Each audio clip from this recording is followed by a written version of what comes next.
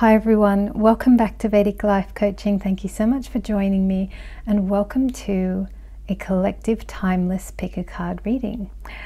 Now, I am pre-recording this content. I just wanted to let you know the last two or three, I'll check, I'll pin a comment or something, but the last couple of readings were also pre-recorded. I'm experimenting with pre-recording because this week I happen to be lighter on client work. So I thought, well, with the extra time I have, why don't I record extra picker cards? And that way there will always be one. You know, even if I get super busy or I run out of energy or, you know, things fluctuate in my world. So since I've got a bit of downtime now, I thought, why don't I make lots of picker cards? And for example, we have just had the August full moon. So I've got the Nakshatra deck here. I thought it'd be fun to use it. But it doesn't matter when you and I are meeting. The fact is, we're meeting at some point in time and space. So I'm not sure when this is going to launch. I think it's important for me to state as well that it's pre-recorded, because what if something happens in the world that's really major and I'm not talking about it? You guys might think, wow, that's strange, this big thing happened, but she didn't talk about it. Mind you, I don't really talk about world events here in Pick a Card anyway, but yeah, with the world the way it is, I mean, but things have been pretty quiet. But that could be just me, I'm not sure. Anyway, today I wanted to take a look at, and so this is today. As I say, we are meeting at some point in time and space, and the future and the past, these are all illusions anyway. So we're really tapping into the eternal now, and we are together, and that's all that matters. So I wanted to take a look, because last week I think we had a look at it. It was quite a love life reading, and it was very small as well. Did you notice last time's reading was very short? We'll see what happens in today's reading. I have no idea. We've got the topic, what is abundant in your world right now? I wanted to take a look at abundance. Just let's explore that. Let's see what that is. And we'll listen to Louise Hay. I've got this brilliant clip by her where she's talking about prosperity, and I thought, oh yeah, it's such a good idea. Let's talk about let me share what she has to say, because she sums it up so nicely. She really puts abundance in perspective. So I'll shuffle while she gives us some wisdom, and we'll see what happens. There is an absolute abundance of money on this planet. There is so much money that we can't even count it. And yes, it is true that there are many people who have very little, but it has nothing to do with the amount of money that's here. It's a lack of consciousness. It's a not deserving, not accepting. And are you aware that there are billions and billions of people on this planet, and yet you will hear people tell you that they're lonely? It has nothing to do with the amount of people. It's because we put walls up and we won't allow the love to come in. We have an abundance of air on this planet. You know, if you think about it, our most precious substance is the air we breathe. When we exhale, we take it absolutely for granted that the next breath will be there. And if we didn't have a next breath, we wouldn't live for 3 minutes. We literally would not get out of this room alive. And yet we take it absolutely for granted that when we exhale, the next breath is going to be there. And we're all breathing in this room, and I'm not saying don't breathe, there's not enough for me. We just assume. Now, if the most precious substance in our life has been given to us with such abundance, and that there's enough to last for as long as we shall live, then can we not trust that other things will be taken care of? All right. Love that. Love that quote about, especially about the abundance of oxygen. It's so good. It really puts it in perspective for me that the most precious item is so freely available. And I know we do have our doubts about oxygen nowadays, because the air quality of some places is not in the best shape. So I do know about that, but let's not get too detailed and perfectionist, I guess. Like, the fact is that oxygen, air, we have so much of it, so much. It's so abundant, and we do kind of take it for granted. I must admit, for me these days, when I'm walking down the street and things like that, I do consciously breathe in. I do this more and more and more, and I think it's also because over the course of my life, especially when I was very young, I always had really bad breathing problems, asthma and things like that. So yeah, it's pretty interesting. For me, like, oxygen, is it something I take for granted? No, because I had so many lung problems that I really don't take it for granted anymore. Yeah, kind of at least once a day I'll have a conscious deep breath in, and I just feel, oh, it feels so good that, wow, I can breathe and there's no pain and there's no fluid in my lungs, and I'm healthy, and like I am grateful for that. I try to make it a point that once a day I am grateful for that, just in my mind. I don't have a routine or a kind of formalized sit down thing where I do a gratitude journal or none of that. No, I just once a day just try to be really grateful for being healthy, as a tiny micro practice, a micro spiritual practice. And I think that's what Eckhart Tolle says. He says that rather than having a big meditation practice or something like that you do, in a formal way, like 20 minutes a day or something like that, he says, instead of doing that, just have lots of tiny micro processes that you do during the day, like taking in a conscious breath and just feeling good that, wow, that lung full of air feels great. Taking our pleasure from the really simple things rather than the extravagant ones. Okay, well, let's see what comes through. It's interesting. I've got the Saturn deck here. I am wearing the dark blue, and the card that popped out of Nakshatra deck, we've got a Saturnian Nakshatra there, so we'll see which one it is.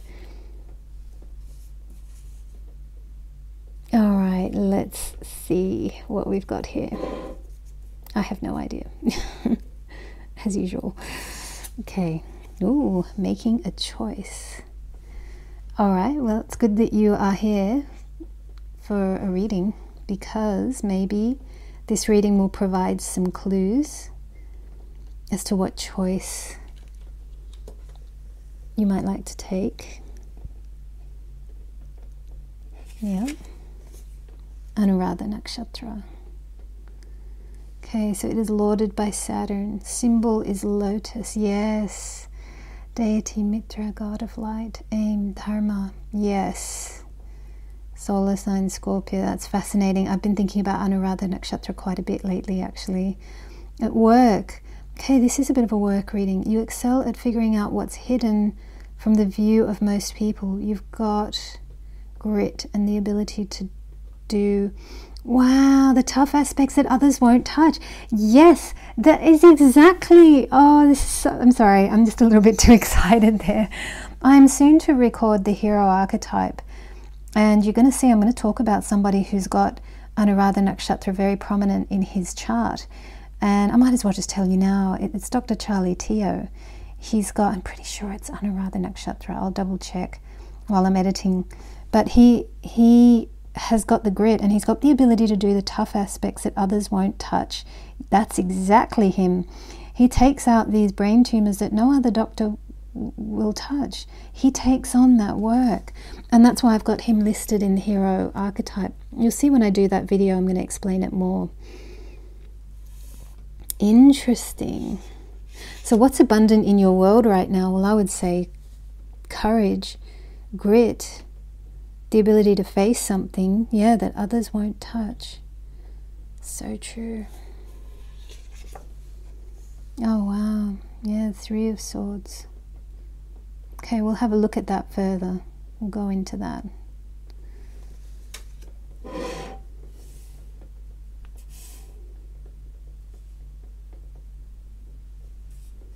We'll see what messages come. Holding on. Yeah, okay. 13, relationship.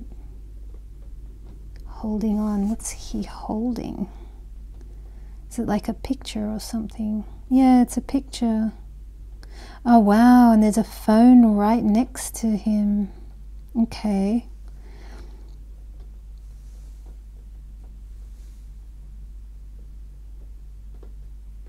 Right.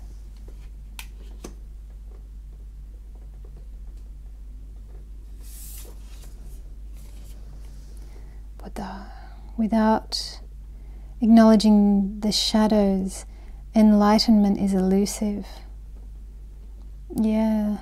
Okay, so we've got green, we've got Mercury, Mercury. What is abundant in your world right now? What is abundant in your world right now? If you're making a choice,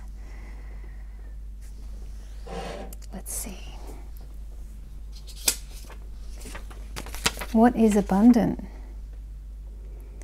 Well, I am seeing a tough situation here, and it's kind of like you're wanting to figure out, do I go down this road or do I go down this road? And sometimes with these, which road do I go down? And we can see that here with the depiction. You know, this person, and God, do I make the phone call or do I not? You know, do I approach that person or do I not? And especially with relationship and with heart and with love, and if this is a love thing, that stuff's really difficult. But it could even be a job application. It could be all kinds of different situations where you're really not sure which pathway to take. You might be wondering, is it safer to just stay alone, or stay on my own, or stay at this plane of life? Is it safer to just do that? But you've got Anuradha Nakshatra coming through, and you'll see I'm going to talk about this Nakshatra in the hero archetype. I'd say what's abundant in your world right now is actually courage and intelligence. So these are abundant. But I think where you're having the dilemma is the next action to take. What do I do? So we'll get some cards on these.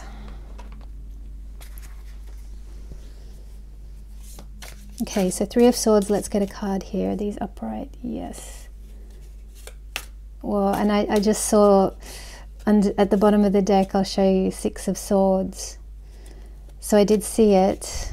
That is a walking away type sign, but let's shuffle properly.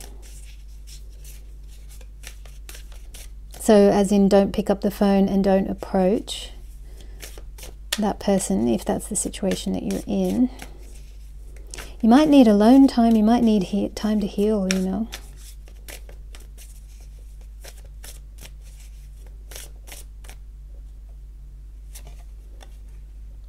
Okay, and then we'll take one for holding on.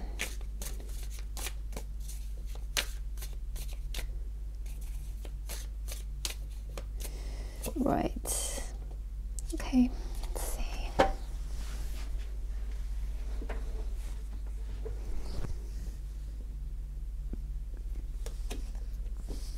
Justice. Justice, Libra, 7th house, relationships, heart, marriage, breakup. Do I stay? Do I go? All that. Yep, okay. Do I stay? Do I go? Maybe it has ended. You know, maybe it's over. Healing, yeah. I think you're in a phase of healing. I don't like what would I advise to this person who's holding on to the picture frame and the person and wondering, do I call? Do I do something? My advice would be, don't do anything right now, is what I would say. You've got this healing card come through. And it's like, if you heal properly, like God can come in and make all of life easy for you. I kind of get the sense you're trying to do everything, or you're trying to do too much, and you're not. Yeah, you're probably thinking that you're small and alone and separate and isolated, because we've got this person in a room. You see, they're walled off, they're boxed off from the world. There's no blue sky, or there's not even a window, or there's not greenery, there's nothing. So I think you're trying to do everything, and you're trying to do too much.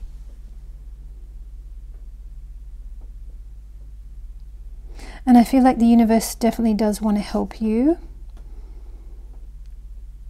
but you're not allowing the universe to come in. So, okay, so how do we do that, and what does that mean? Okay, let's take a look. So you're not allowing the universe to step in. Hang on, I'm just gonna, I think it's much easier if I just sit on the floor. Let's try that. Is that easier? Yeah, I think so. Okay. Sorry, just trying to get comfortable here. Okay. Let's see. So we just talked about the universe, and we talked about the universe wants to help you. What can the universe step in and do? Okay, so let's say you improve, let's say you heal, let's say you decide, all right, I'm going to turn away from the outside world, from needing or wanting anything from the outside world. I'm going to turn away from that, and I'm going to go within. I'm going to heal. And the concept is, I want to have a good relationship with the universe. I want to have a good relationship with the all is one. Okay, so let's say we're at that place. What guidance or what comes through? Ooh. Take that one. One ring circus. Yes, yes, the all is one. One ring circus. Okay. Any other guidance? One ring circus. Like, I'm seeing perspective. Immediately you elevate, because from here she can see the bigger picture. She can see far more. So if you take some time out from the world and from thinking that the solution is out there, you come within, you commitment, you commit to having a really good relationship with the divine, with the all is one, the one ring circus. And then let's see what guidance comes through. These two are sticking out. Four of Pentacles holding on again. Kind of goes here. High Priestess.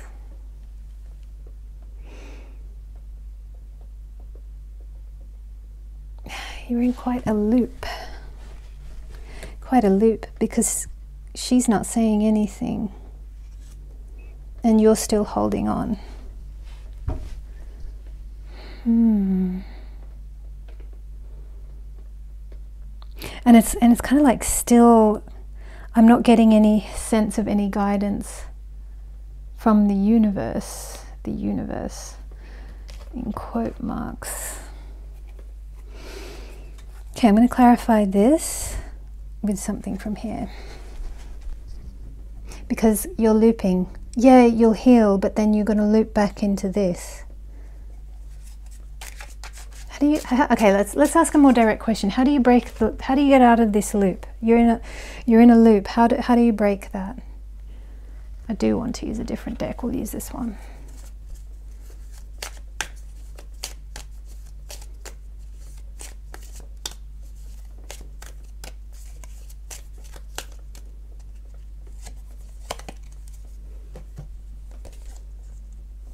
Ten of Swords.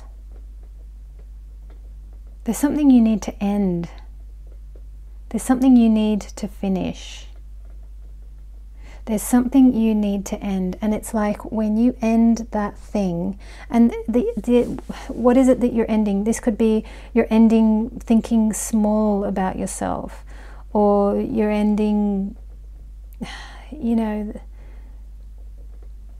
you're ending judging yourself harshly. There's some internal thing that you're doing that you need to end.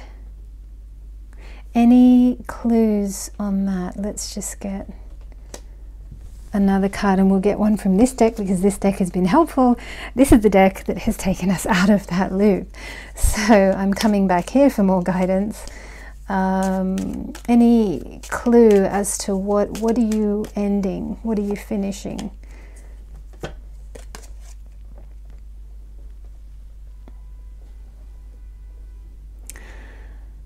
I mean, an obvious kind of thing is to say, do you know, I mean, I am getting this, yeah, it's so literal, but maybe a relationship with someone else, or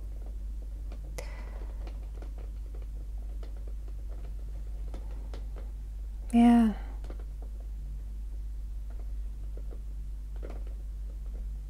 Maybe you're ending thinking that the answer is always out there. But if this is a love situation, you could be heartbroken over someone, but then it's like maybe you haven't let go of your first love yet. And maybe you think you have. Maybe you think, but I have done that. I split up from that person decades ago, or whatever. Maybe you did. But have you really? Or maybe you haven't let go of what you hoped and wanted actually from a parent. It could be that. Okay. We'll get one more. This is the Six of Cups. This is nostalgia. This is something from the past. It's like you have to finish something from the past. We'll get one more.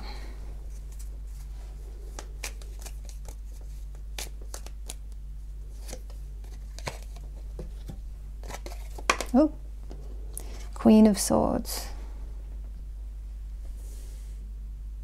Yeah, you need a boundary. It's like maybe there's someone you need a boundary from. You need to erect a boundary, or you need to somehow let them know, yeah, look, I don't want to do this. Or, yeah, I'm not sure exactly, but I mean, well, she's sure. Queen of Swords, she's very certain. She's just like, you know, yeah, when she wants to erect a boundary, she'll do it. She won't, yeah, I mean, gosh, we're talking about the hero here. Yeah, she won't mince words. She'll be very precise, like surgical precision, you know? Yeah, all right, okay, so I can see some things here. I can see that I think there's something you need to end, because you are looping. You're looping through here. Gosh, that is a bit bright out there. Let me see if I can just lower the blind. The camera's about to cut out as well. Does that help? I think that helps a bit. Yeah, good. Okay, so you've been looping, right? You've been looping around through this process.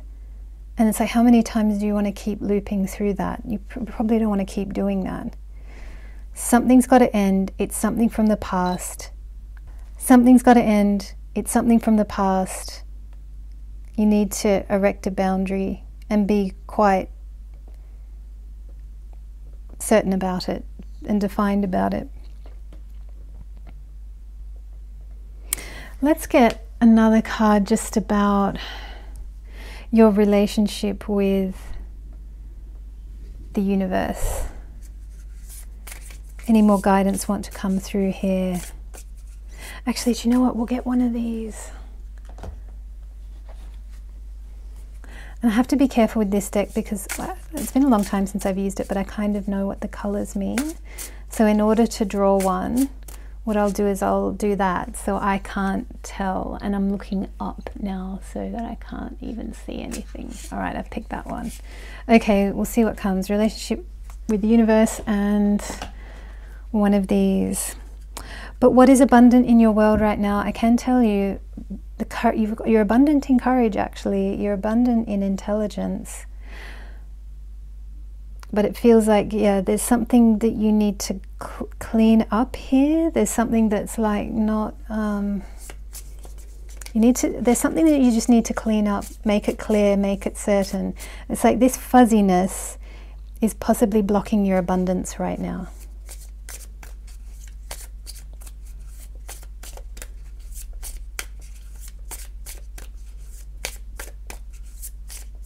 And you do what's right for you.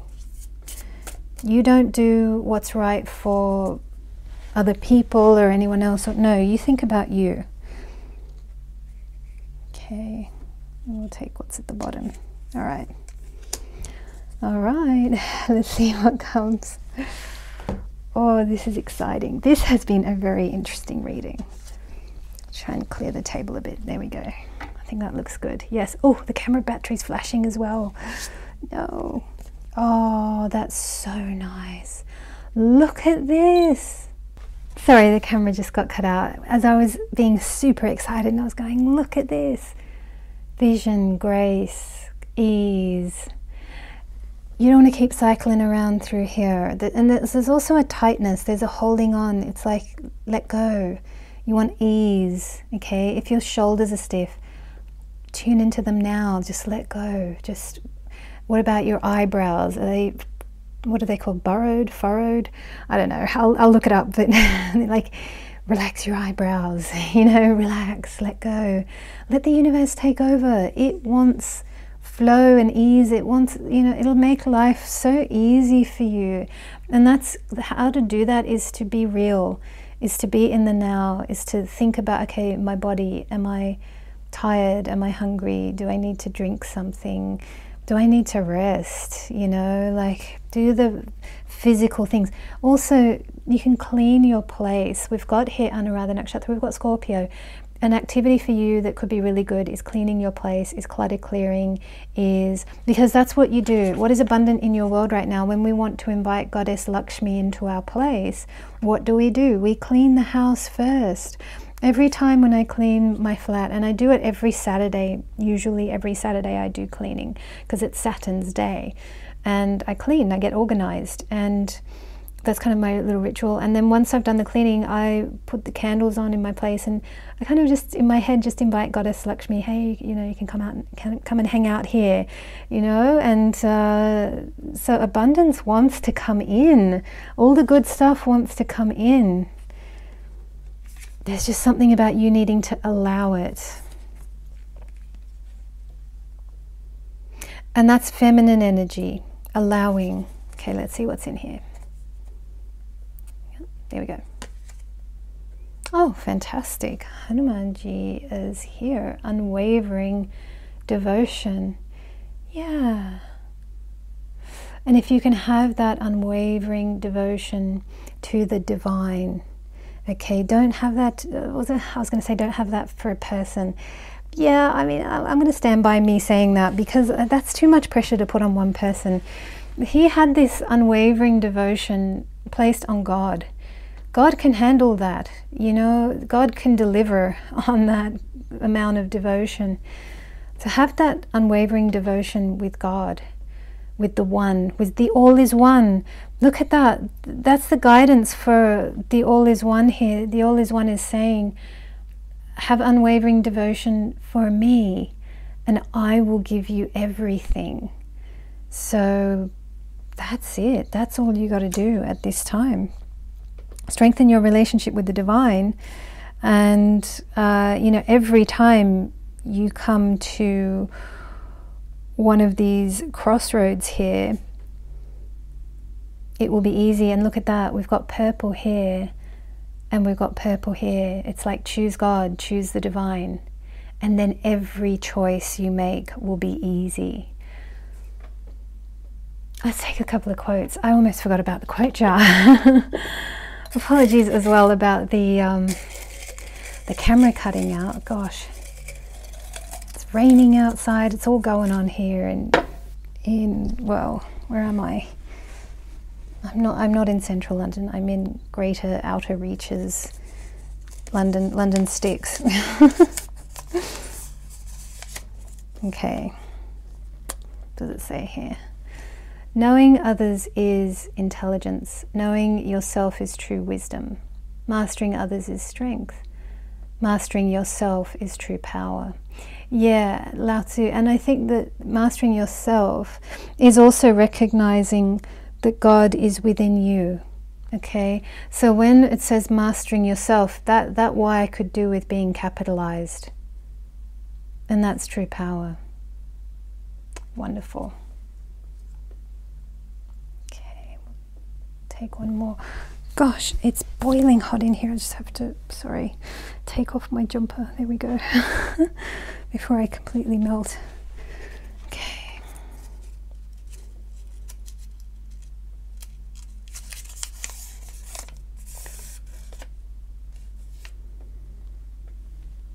Be content with what you have. Rejoice in the way things are. When you realize there is nothing lacking, the whole world belongs to you. Lao Tzu, yeah, that's brilliant. You are the all is one. You're like a tiny fragment of it. So side with the big power, with the all is one, you know, side with that. And nothing can stop you, nothing can block you. And you'll feel good. You'll just feel an ease and a happiness and a joy that is always there. Peace. Peace is wonderful. Ego makes peace seem like it's boring. What is boredom? Boredom is peace that's been hijacked by the ego. I think I said that to my mum this morning, and she was like, oh, that's a very interesting thing to say. She liked it, I think. So I was like, oh, I'll try and remember that one, see if I can stick it in a picker card. But yeah, I mean, peace is kind of like, peace is wonderful. Peace is it. If we have peace in our world, well, what more do we want? But then ego will make it seem like that's boring. No, that's the best thing. So yeah, I do hope that this reading contained a message for you. Let me know how you got on in the comments below, and I look forward to seeing you next time.